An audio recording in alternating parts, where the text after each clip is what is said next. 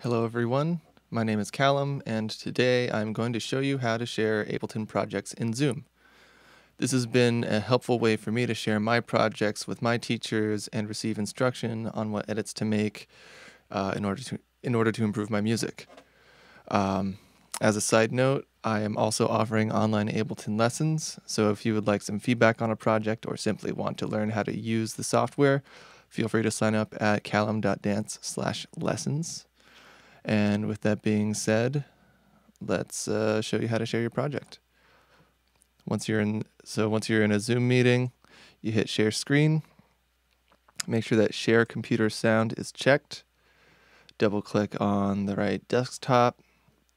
And then once you have your project open, you're going to want to head over to your preferences in Ableton, and where it says audio output device, you set that to Zoom audio device.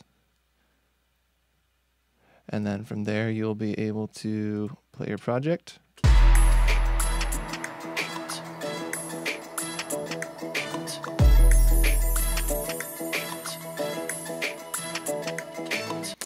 And that's it. Anyone in your Zoom room will be able to hear your project.